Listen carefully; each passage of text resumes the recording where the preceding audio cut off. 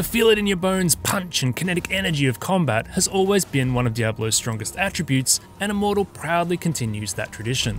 It also looks set to continue the tradition of near never-ending gameplay, in which the meaty campaign is just a starting point, giving way to dungeons to run, higher difficulty levels to ascend, and endgame systems to take part in.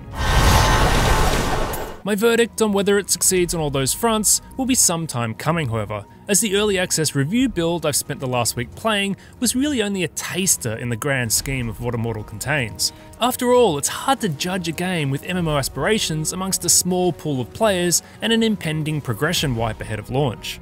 Even so, playing a Demon Hunter up to level 50 has done a great job of scratching my demon slaying itch, so stay a while and listen to what I think so far. This is Sanctuary. To protect it, you must cross many lands. Somewhat to my surprise, I'm a big fan of the touch controls. What Diablo Immortal's virtual buttons lack in tactility, they make up for in versatility. You have the ability to easily move your character and aim skills separately, twin-stick shooter style. It's certainly not as precise as using a mouse and keyboard, but suits the PvE gameplay really well, where the macro strategy is more important than the micro. My Demon Hunter, for instance, almost always had one skill for AoE, one for raw damage output, one for crowd control, and one for evasion, which combined to let me comfortably dominate most combat encounters on normal difficulty. Another nice touch is that the main attack auto-targets, meaning you can back away or change position while still attacking.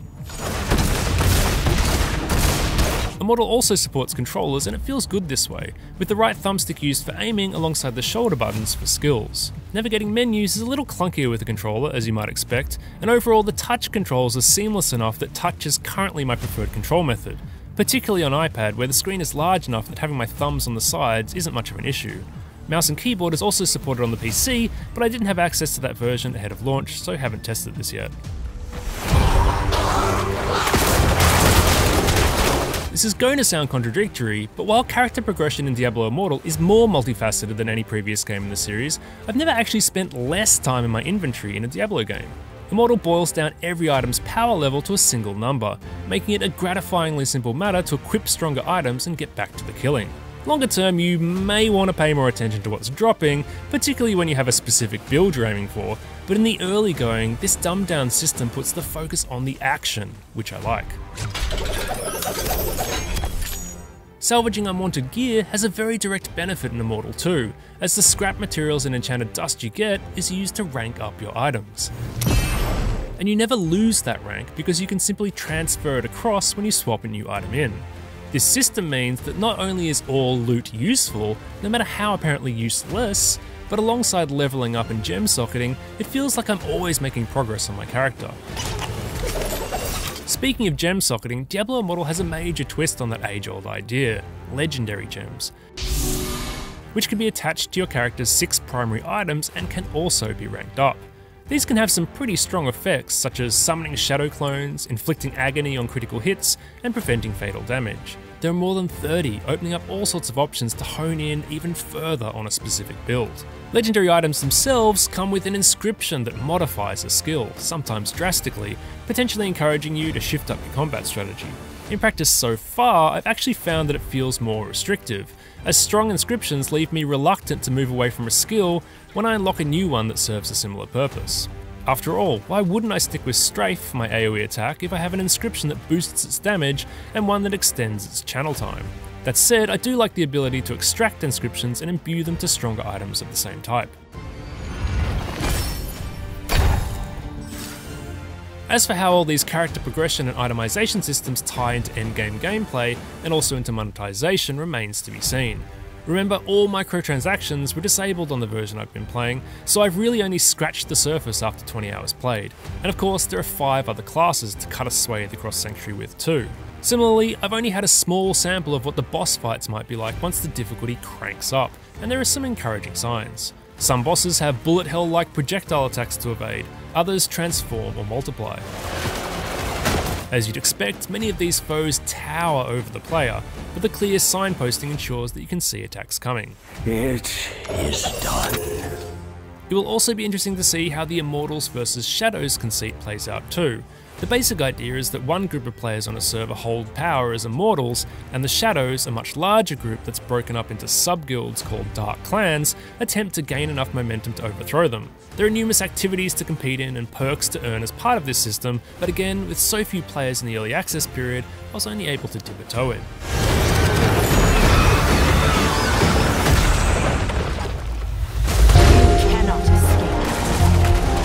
That said, the early access period has been a valuable opportunity to see what the free-to-play experience is like.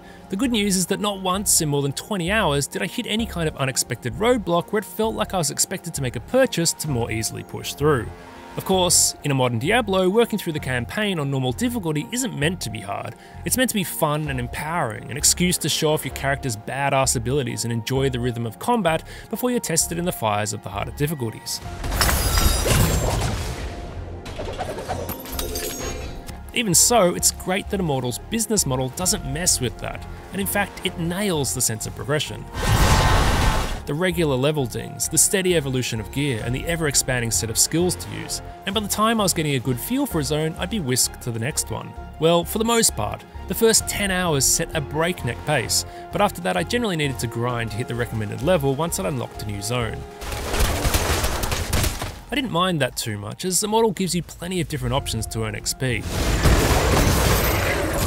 From taking on bounties and contracts, through to running short standalone gauntlets like challenge rifts, which steadily increase in difficulty, and elder rifts, which keep things interesting through randomised gameplay modifiers that can be both positive and negative. Even just roaming the world can be worthwhile due to the random events that pop up regularly, while hidden lairs can be discovered and conquered. The key thing here is that there's no need to put any money in to make steady, rewarding progress in the campaign, and that's a fantastic sign. Turn back. There is no need for you to die. Immortal feels great to play, and for the most part it looks pretty good too. The character and monster models don't stand up to close scrutiny all that well, but from the typical gameplay vantage point, the art direction is strong enough to make up for low poly models and a lack of texture detail. Immortal is very much driven by mood and atmosphere, and in that respect it's captivating, transporting us from fetid swamps and foreboding woods, through moody caves, blood-smeared dungeons and on to picturesque peaks. The many beasties look fantastic in motion too, even if they're largely cannon fodder for my explosive bolts. In the tradition of Diablo's recent history, the storytelling has been mixed so far, with voice acting that tends towards the overblown at times, Hate to see the pot boil over. and missions that are quite obviously just an excuse to send us on fetch and kill quests. Talk to Paulie, the blacksmith, and bring me what he's got finished. Let me guess. Asmir sent you. He knows I can see him, yeah? Even so, Diablo 2 fans will dig that this game takes place after Lord of Destruction, with shards of the Shattered World Stone causing havoc all over Sanctuary, and there's a good sense of momentum throughout. I also appreciate how smoothly the main questline incorporates the many dungeons. On a technical level, I encountered numerous issues with the pre-launch build, from bugged map, skill and dungeon screens, through to missing audio in cutscenes and dialogue, and even the odd crash. I'm sure a fair number of these will be resolved by launch, but I'll be surprised if we don't see at least a few pop up in the early days. I've only just started on my Diablo Immortal journey, but I like what I've played so far. The combat feels potent and weighty, with plenty of skill options for building out rounded and fun combat approaches. The story moves along at a brisk pace, opening up new zones steadily, while the many character progression systems ensured that I felt like I was always making progress and growing more powerful. I could practically burst out into song. And with more than 20 hours of microtransaction-free gameplay behind me, there's clearly a lot of content to enjoy before you need to consider spending money. So this is very much a game you can try before you buy. Of course, it's too early to say whether that's too good to be true for the endgame as well, which is why I'm not yet comfortable slapping down a provisional score here. That kind of thing can cast a dark pall over even a great game. Stay tuned for my full review in the coming weeks after launch on June 2nd. For more on Diablo-inspired games, check out our thoughts on the early access versions of V Rising and Achilles Legends Untold. And for everything else, you're in the right place. IGN.